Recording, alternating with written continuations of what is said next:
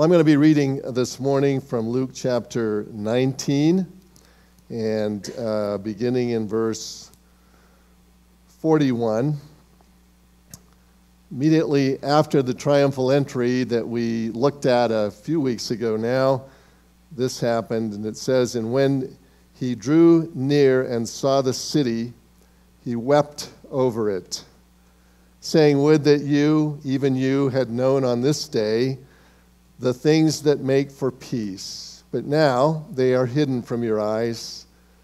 For the days will come upon you when your enemies will set up a barricade around you and surround you and hem you in on every side and tear you down to the ground, you and your children within you, and they will not leave one stone upon another in you, because you did not know the time of your visitation." Our Father, we thank you for this, your holy word to us. We ask, Father, that as we look at this rather grave passage this morning, that you will give us insight into what it meant at the time and what it in fact means to us and to our future as well.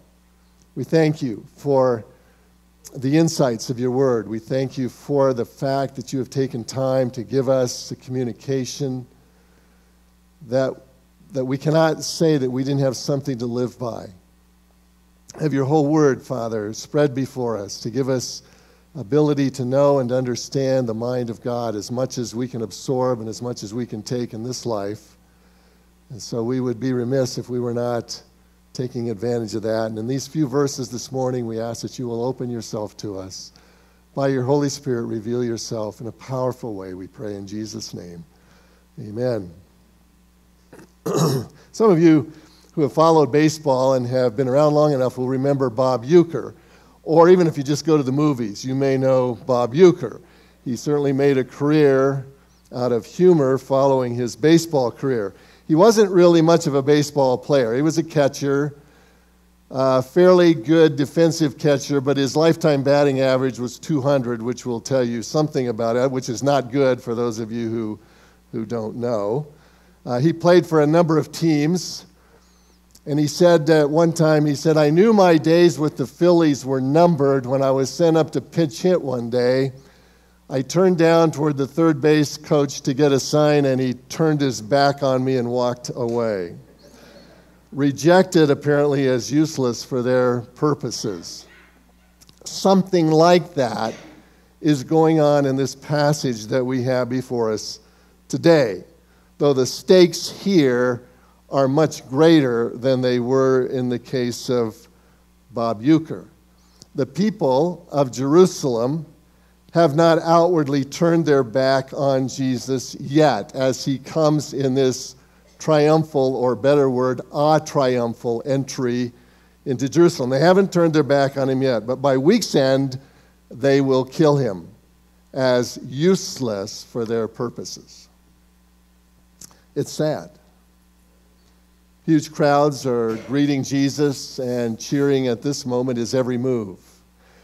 They are acknowledging him as their king and as the prophesied Messiah.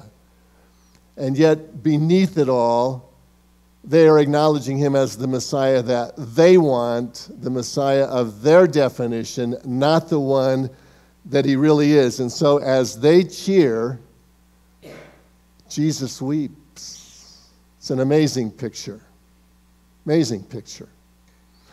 And Jesus doesn't just weep, he is absolutely distraught with grief, according to this passage. Now, there's one other passage in the Bible that speaks about Jesus weeping. It's in John 11:35, when Jesus' friend Lazarus dies, and Jesus comes, and it says that Jesus wept. And the word that's used there indicates quiet tears, participating with the crowd who are mourning the death of Lazarus, even as he knows he's going to raise him from the dead in a few moments. This is different. The word used here is the word kleio. It's the strongest Greek word for sobbing uncontrollably. It's used of Peter in Matthew 26 when he had denied Christ and he went out, as you recall, and wept bitterly. That's the word. It's used in Luke 8 when Jesus comes to the house of Jairus, whose daughter, 12-year-old daughter, has died. And the people who are there are mourning for her, and the same word is used regarding their grief. It's an expression, deep expression of grief. This is not just Jesus casually wiping away a tear. This is Jesus, even as they cheer him coming into the city, sobbing with emotion over the reality of the rejection that the crowd doesn't see yet. He knows. You know, most people who are rejected weep for themselves, but not Jesus. He's weeping for them. Look at verse 42. Would that you, even you, had known on this day the things that make for peace. He despairs over the blindness of these people who would recognize him only as a political and physical deliverer, would not recognize him for the purpose for which he really came, which was to forgive them from sin. And so, with tears, sobbing uncontrollably, he pronounces the judgment which must always come for those who reject Jesus Christ. It's an amazing picture, beloved. It's a picture right into the heart of God. You know, God is patient, is he not? He is patient. He is kind. He is loving. If any of us here this morning got what we deserved, we would not be here. The offense that we have had toward a holy God would have meant the end of us immediately. And yet he is patient and he is kind, but the time comes when judgment must ultimately fall for those who will reject him, and the repudiation of Jesus, who is God's instrument to provide salvation, will eventually land the penalty for the sin of all those who reject him on themselves. But never without pain to the heart of God does that ever happen. Rejecting Jesus is the worst sin that there is. And it must inevitably result in the kinds of penalties that Jesus pronounces here. Threefold judgment on this generation of Jewish people that Jesus gives here in this passage. But it foreshadows what would be true of every person who will not submit to the lordship of Jesus Christ. Beloved, the price of rejecting Jesus is very, very high. It's not acknowledged much in our day, but it's a truth of Scripture, and it's a truth we must acknowledge. So what is the threefold judgment that Jesus pronounces here? Well, number one, these people are deprived of God's purposes. They are deprived of God's purposes. They are taken right out of the ultimate plan of God for those who will trust in him and left totally to their own devices, deprived of his purposes. Two phrases catch our attention in this regard. In verse 42, Jesus wishes that this crowd had known on this day, the things that make for peace. And then in verse 44, he says the judgment is coming because you did not know the time of your visitation. Now, that word visitation is a clue. That word visitation could certainly refer to the totality of his earthly ministry. God with us for these amazing 33 years that Jesus was physically here on earth. Amazing period of time. But the fact that he refers to this day very specifically in verse 42 leads us to believe that he is hinting at something beneath the surface. And I think he is referring us back to Daniel chapter 9. So if you would, please, hold your place here, but turn with me to the 9th chapter of Daniel. The setting for the 9th chapter of Daniel is this. In 606 BC, God sent the nation of Babylon into Judea to take captive his people after 300 years of warning them against the idolatry which had become their constant habit. As one of Judah's best and brightest, Daniel, at the age of somewhere between 15 and 19, was taken captive into Babylon, where they were going to teach him in Babylonian ways and raise him up as one of the brightest that they could find in the land of Judah. So Daniel is taken off for service in Babylon. Through God's providence and through God's faithfulness and through God's blessing, Daniel becomes eventually number 2 very quickly in the land of Babylon. Number 2 to the king Nebuchadnezzar. It's an amazing story. You can find it in Daniel chapters 1 and 2. Now fast forward 70 years. Daniel is now a high official in the government of the Medes, who have come and taken over Babylon. He's still in Babylon, but he is now in a different government. But one day, as he is in his devotions reading, he reads from the book of Jeremiah, the prophecies of Jeremiah that had somehow made their way to him. And he reads the fact that God had prescribed that this captivity in Babylon would be for 70 years. This is great news because the 70 years are almost up. And so Daniel begins to pray, and he confesses his sin and the sins of the people to the Lord, and he begins to ask the Lord to fulfill his promise and to renew them to their homeland and to do away with the captivity that they are under. In response, God does an amazing thing. He sends the angel Gabriel, and in verses 24 through 27, we have an announcement of God's future plans for Israel in a sort of cryptic overview that he gives to Daniel at that period of time. So in Daniel chapter 9, in verses 24 through 27, we have this amazing prophecy, which is one of the keys really to the whole Bible when it comes to prophecy. The prophecy is not an easy one, but the main points are fairly discernible, I think, and easy to follow. First of all, Gabriel says in Daniel 9, verse 24, 70 weeks have been decreed for your people. Literally, that reads 70 sevens.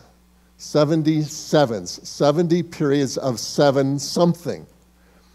Now, every Bible commentator that I know of agrees that is intended to mean 70 periods of 7 years each. So here's a 7-year period. Here's another one. We're going to do that until we're up to 70. 70 periods of 7 years each, total of 490 years. So we know the length of time that has been determined for the people that he calls your people. So that must be the Jewish people, can only be the Jews. This is the 490-year plan, if you will, for the Jewish people. The starting point for this plan is also defined in this passage.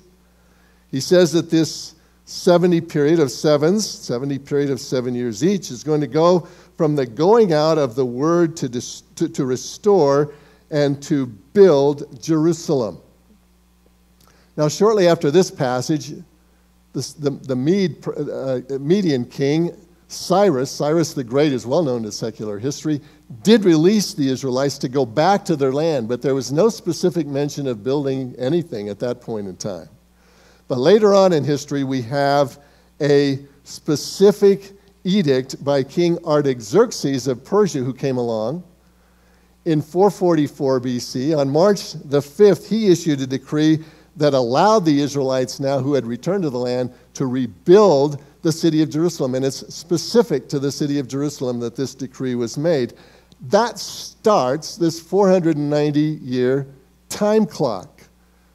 March 5th, 444 BC. Now, when we get to verse 25, the ESV translation is, I believe, a little bit confusing. And so I put on the screen here for you to see from the New American Standard Version, a version of verse 25 and 26 that is true to the Hebrew, the way the Hebrew reads, if you were to look at this passage and read it in Hebrew. I went back first to find out what the Hebrew says and found that the New American Standard translates it simpler and easier than the ESV does to get the points. So I want you to read with me, beginning in verse 25. It reads this way. It says, "So you are to know and discern from the issuing of a decree to restore and rebuild Jerusalem, 444 BC, until Messiah, Mashiach, the Prince, until he comes. There will be 7 weeks and 62 weeks. So that's a total of 69 of these 70 weeks. 69 of the 70 weeks, 483 years. From the time of the decree until the time when Messiah is going to be on the ground. And then he goes into this division. He says it will be built again with plaza and moat, even in times of distress. I think what he's done there is take the first period of 7 years, 49 years, and say that Jerusalem will be rebuilt in that period of time. And now he goes another 62 weeks, and he says now Messiah is going to arrive on the scene. So after 483 years, from 444 BC, we expect to see the Messiah that the Old Testament has been looking for all this period of time, that's been prophesied. Now, various attempts have been made to pinpoint that 483-year period. Most notable among those, I think, are 2. One is a book called The Coming Prince by a man named Sir Robert Anderson. Sir Robert Anderson was a member of the Scotland Yard, detective in the Scotland Yard, and also a devout Bible student. And so he took a crack at this, and more recently, a professor named Harold Hoehner from Dallas Seminary has written a book called Chronological Aspects of the Life of Christ. Both of these men have done this. They have tried to figure out what this 483 period really amounts to, taking into account several things, including, first of all, the fact that in Bible prophecy, years are always 360 days instead of the 365. For simplicity, the Bible does this often. You find months often referred to in terms of 30 days. You'll find months around the flood referred to, 5 of them referred to in terms of 150 days. So this is the way the Bible allocates time from a prophetic standpoint. Taking that into account, taking into account the variations of calendars, of which there are a number, even the year 444, maybe 444, or maybe 445, depending on which calendar you're looking at. Taking all those things into account, as well as other complexities of time, they've arrived at the fact, both of these men, that the end of that 483-year period would be either 30 or 32 AD. Now that's interesting for us because the best historical data suggests that the triumphal entry of Christ, which was occurring on the Sunday before Passover, would have been in 9 Nisan, which is a Hebrew month, late March, of 30 AD. And that would be potentially right at the end of this 483 years. In fact, I think that's exactly what Jesus is referring to here when he says, "You did not know the time of your visitation. I'm here." Your Messiah is on the ground. The things that are prophesied concerning him are here. This prophecy of your people is being fulfilled. They did not know, quote, on this day, this very day, the time of their visitation. What is this? Beloved, if you remember when we went through this, we saw that this is the first time that Jesus actually publicly claims to be the King and the Messiah. Remember that? First time. This is the day that he's offering himself in all of his glory and in all the things that he will do for them to Israel as their king and as their Messiah. And while they were outwardly accepting him, they are going to eventually, before the end of the week, reject him. And in fact, even as the crowds are acclaiming him, the religious leaders of Israel are meeting behind closed doors to plot his death, according to John's gospel. So the nation as a whole, even though certain individuals are accepting him, the nation as a whole is rejecting him.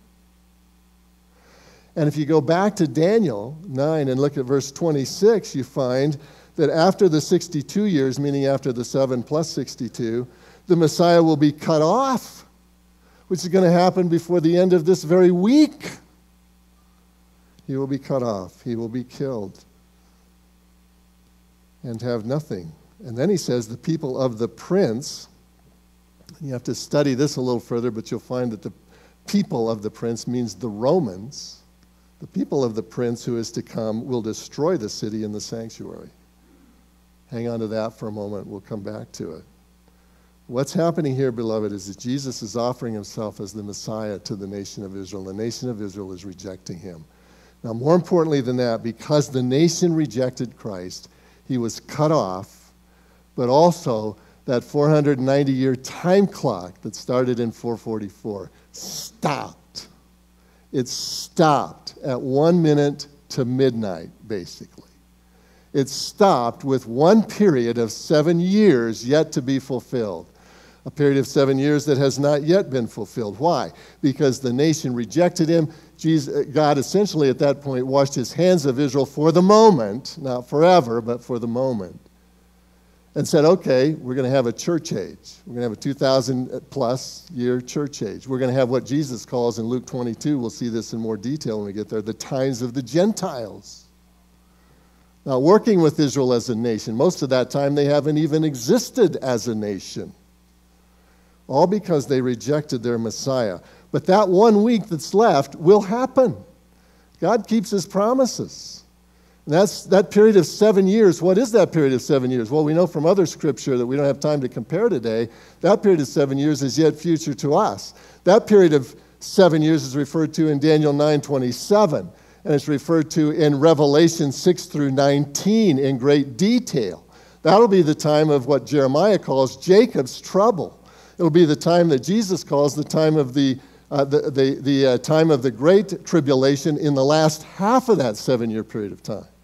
It's the time when God goes back to work with Israel again to bring them finally to repentance and the recognition of who he is. It's the time when finally, after all that he can bring upon them that he needs to open their eyes and to open their minds to who he is. What will happen is that's prophesied in Zechariah 12, verse 10 will happen. Zechariah 12:10 says, I will pour out on the house of David and on the inhabitants of Jerusalem the spirit of grace and of supplication, so that they will look on me whom they have pierced, and they will mourn for him as one mourns for an only son. At the end of the 7 years of tribulation that's yet to come, the nation of Israel will finally turn as a nation and look at Jesus. And while he is the one mourning this day going into Jerusalem, they will be the ones mourning on that day as they recognize what their ancestors have done in killing their own Messiah and putting him to death, rather than accepting him. And at that time, Jesus will come as they accept him and as they make him their king. He will set up his kingdom. You can read about it in Revelation 19 and 20 and 21. Because that day is coming, because God fulfills his promises. What they missed that day, they will have then, but they missed it that day. And therefore, what did they do? This group of people, this generation of Israel, essentially removed themselves from the purposes of God that could have been theirs. All the blessings that are going to come later could have been theirs. But they lost out on all of them. They deprived themselves of a role in God's purposes. So meantime, we've had a 2,000-year duration interruption. But what a tragedy to remove yourself from God's purposes, isn't it? Who would willingly remove themselves from God's purposes? But when you reject Christ, that's exactly what you do. Everyone who rejects Christ has removed themselves from the purposes of God, because they are all fulfilled in Christ. Everything that he wants to give to us as human beings, everything that he wants to give to us as people are in Christ. The salvation, the forgiveness, the cleansing, the relationship with God can only come in Christ. And when we reject him, we have removed ourselves from his purposes. The curtains were drawn for these people. Unbelief took them out of God's plan. Unbelief will do the same for us. Beloved, rejection of Jesus is an act of war against God. Jesus said it this way in John 17:3. He said, this is eternal life, that they know you, the only true God, and Jesus Christ whom you have sent. You can't separate those two. You can't have God here and some semblance of a Jesus over here that was a nice man, a great prophet. They are one. They cannot be separated. The lights go out eventually.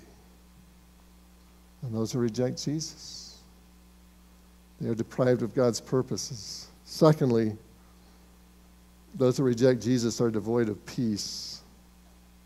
they're devoid of peace. Jesus says in verse 42, would that you, even you, had known on this day the things that make for peace. Isn't that interesting? Everybody wants peace, don't they? This generation of Israel wanted peace more than anything. They wanted peace at home, just like we do. They wanted peace at work. They wanted peace from the captivity that they were experiencing from Rome.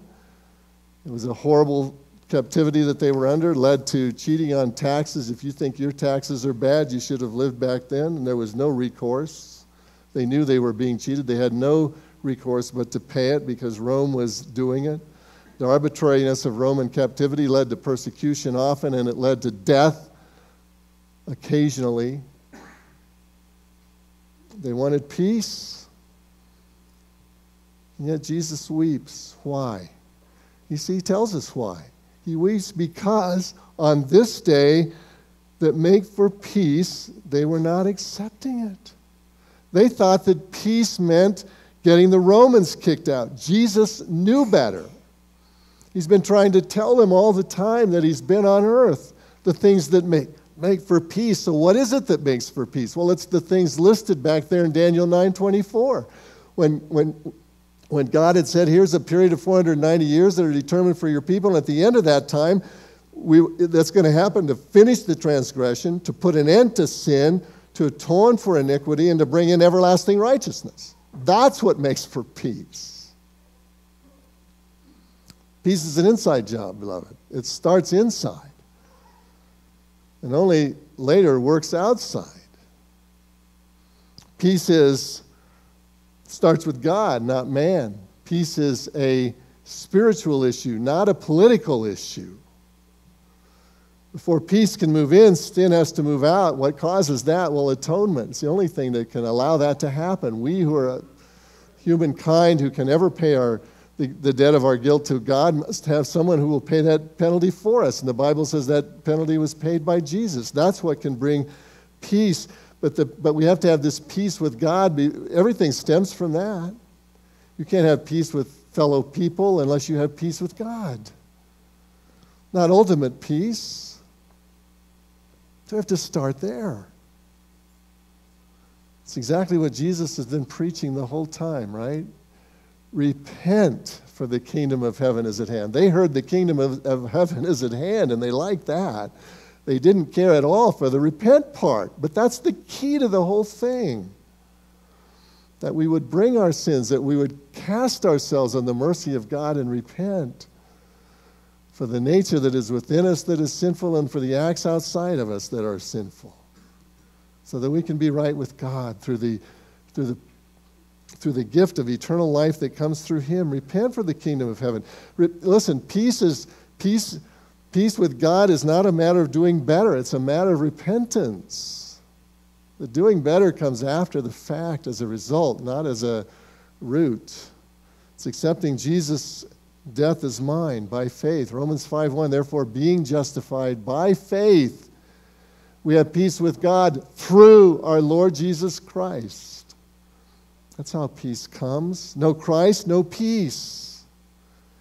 You reject Christ and you are devoid of peace. You can never have true peace. You can have peace within. You can't have peace with God. You won't have peace with people. Peace comes from him and him alone. You know, Paul says in Ephesians 2:13, he is our peace. It's the person. Peace is a person. It's the person of Christ. When Adam fell, a rupture occurred between man and God, right? Remember how Adam and Eve ran away, hid. They didn't run toward God, with whom they had perfect fellowship up to that point. They ran away from God. Had God not reached out, they would have never come back to him. But God did reach out. But that rupture with God caused a rupture with everybody, you know. So when God finally confronted them, what did Adam do? Say, oh, God, I sinned, I'm so sorry. No, he said, she did it, right? Isn't that what he said?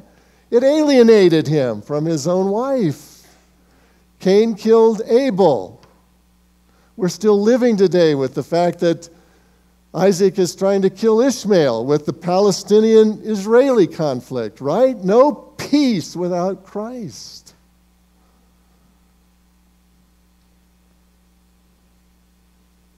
Thomas Merton said, we cannot be at peace with others because we are not at peace with ourselves, and we cannot be at peace with ourselves because we are not at peace with God.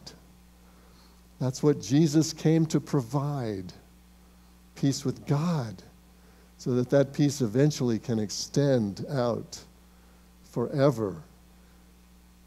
But there's no peace for Israel because they missed their Messiah. Can be no peace for us if we miss our Messiah. So they were deprived of God's purposes. They were devoid of peace.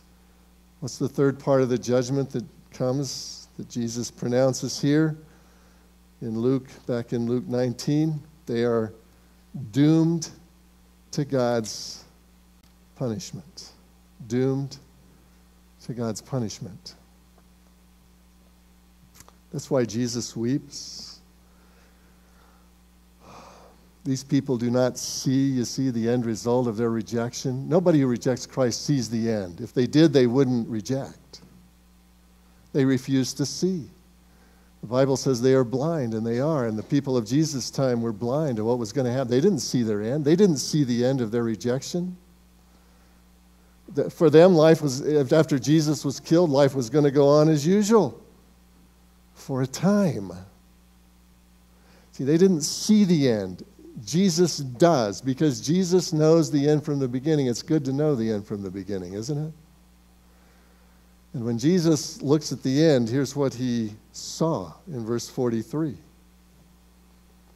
The days will come upon you when your enemies will set up a barricade around you and surround you and hem you in on every side and tear you down to the ground, and you and your children within you, and they will not leave one stone upon another in you, because you did not know the time of your visitation. Here's the pronouncement of judgment.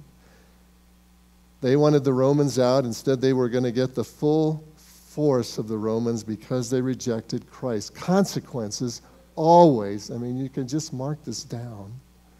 People can deny it all they want, but consequences always attached to rejecting Jesus.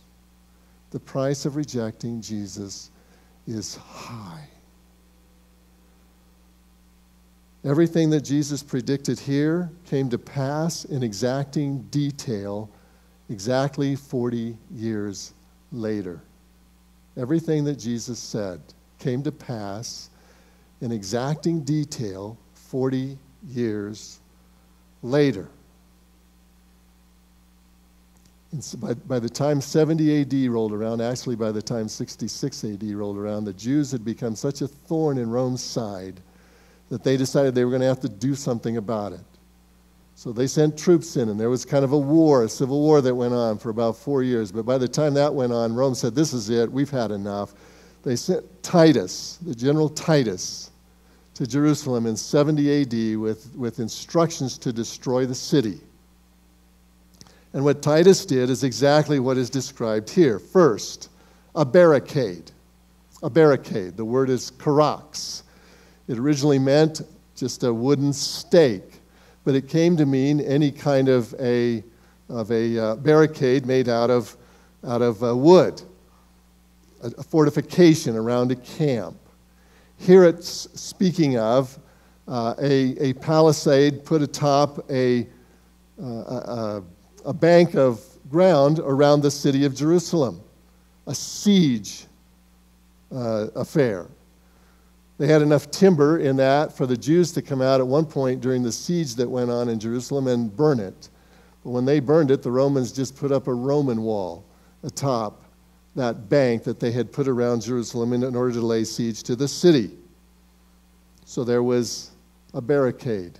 Second, he said they would be surrounded and hemmed in which they were by siege. The siege went on for 5 months. That's a long time.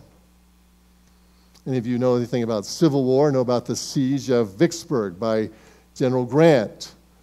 Very difficult city to take. But Grant finally took it by siege. Got close enough that he could put up works around the city, and they were only there for a couple of months. This is 5 months that this went on in Jerusalem. The Romans hemmed them in on every side. Various failed negotiations happened during that time. Various military maneuvers failed during that time on both sides.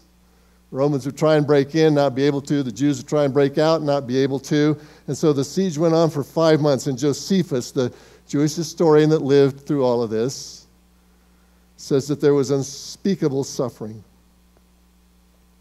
He says, in every house, the merest hint of food sparked violence, and close relatives fell to blows, snatching from one another the pitiful supports of life. He further reports, need drove the starving to gnaw at anything. Refuge, which even the animals would reject, was collected and turned into food. In the end, they were eating belts and shoes and the leather stripped off their shields. And he describes in detail, I won't go into here, but cannibalism became part of what was happening there. They were hemmed in on every side. Third, Jesus predicted they would be torn to the ground, young and old alike. When the Romans finally broke through the siege of Jerusalem in September of 70 AD, they had absolutely no mercy. Josephus reports 1 million Jews were killed. Now, Josephus always exaggerates. You can never take his numbers for truth. But what he's telling you is there were a lot of people who were killed.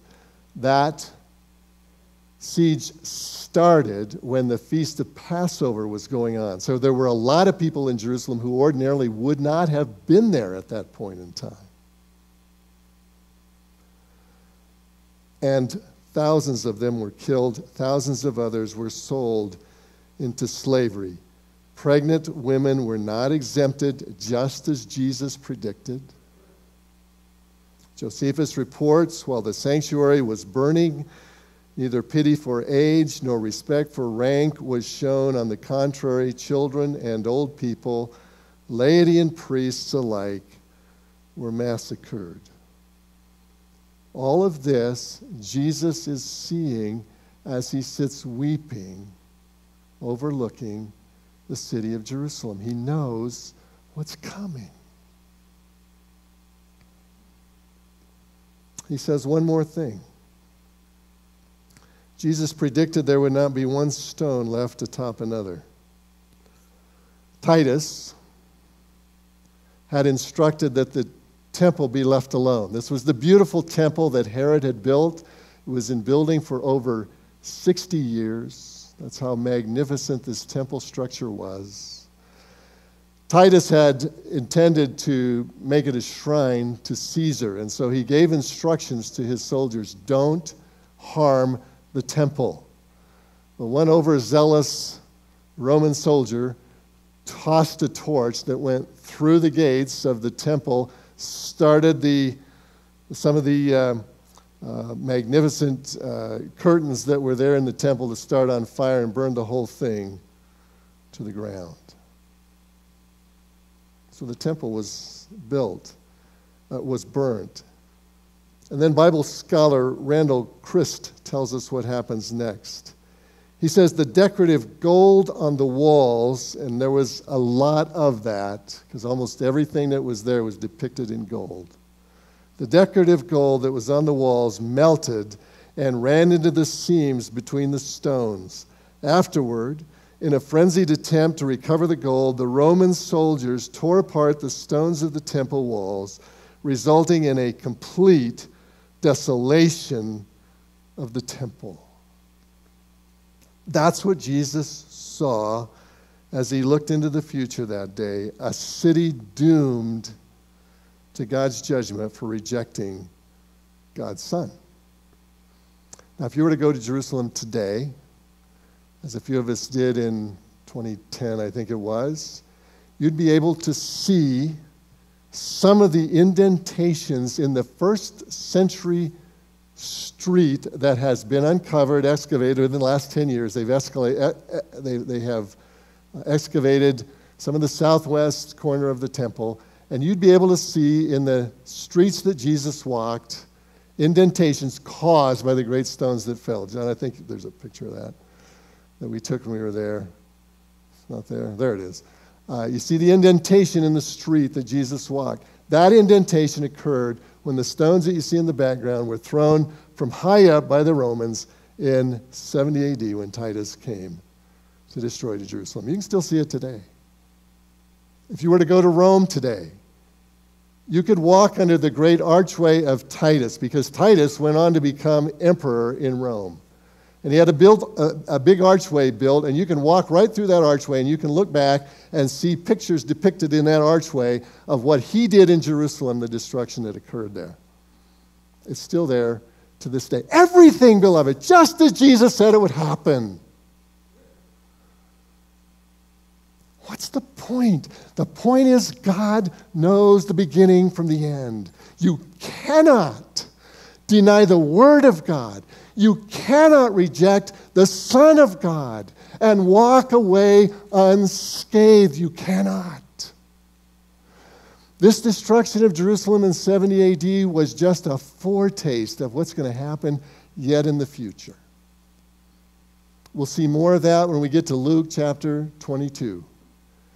It's just a foretaste.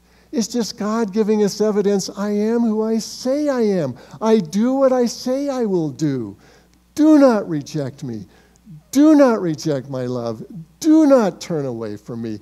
Do not consider me nothing in your life. Because if you do, you too will be deprived of God's purposes, devoid of peace, and doomed to God's judgment. There's no way around it. What God says, God does.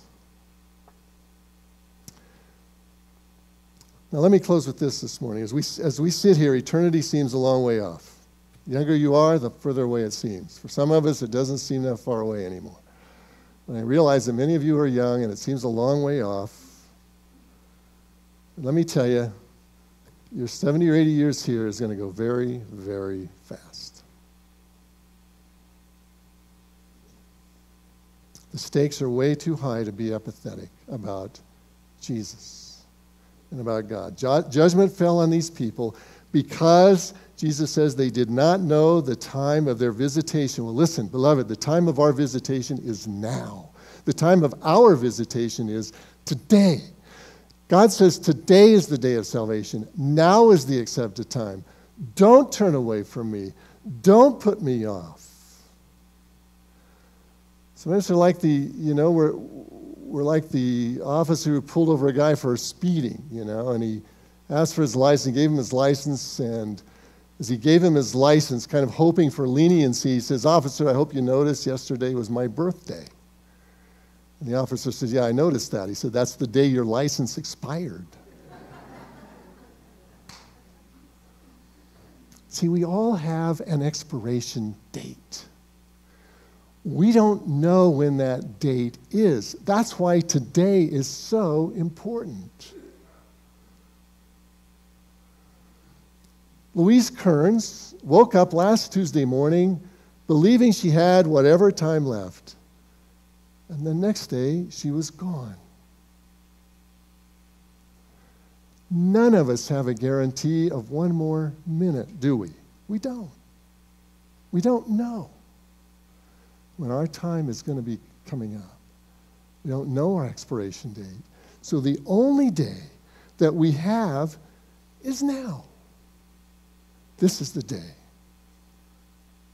of our visitation. I don't know where you stand with God, beloved. If I could do it for you, I would commit your life to Jesus, because I know you'd be happier now, and I know you'd have an eternity with Him.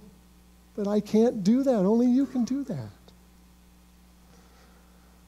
Like Paul said, I beg you, today be reconciled to God. Don't put this off. I don't know what your doubts are, but if this doesn't convince you, what else could God do to convince you? If you do know Jesus today, isn't it good to know Him? Isn't it good to belong to Him? Isn't it wonderful to revel in a God who is this mighty and who is this accurate and who is this sovereign? Aren't you glad you know him? Doesn't it change your life to know him? Because if you do, it will. That's one way you know whether it's real or not. It changes your life. Let's pray. Father, we thank you for this word. You have been so kind to warn us. You have been kind enough to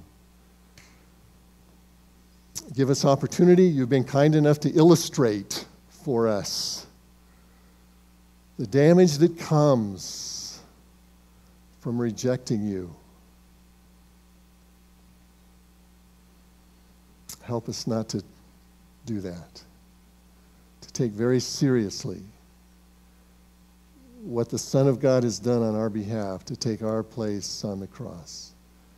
Experience the wrath of God against the sin of humankind laid on him there, so that we could experience eternal life as represented in his mighty resurrection and ascension back to the Father. How we long for and look forward to the day we'll be with you. Those of us who know you, Father, we thank you from the bottom of our hearts. We pray that you will renew our convictions and that you will renew our dedication to you, that you will renew our commitment to live a life that is pleasing to you, not because we have to earn favor with you, but because we love you for what you've done on our behalf. Thank you so much. In Jesus' name we pray. Amen.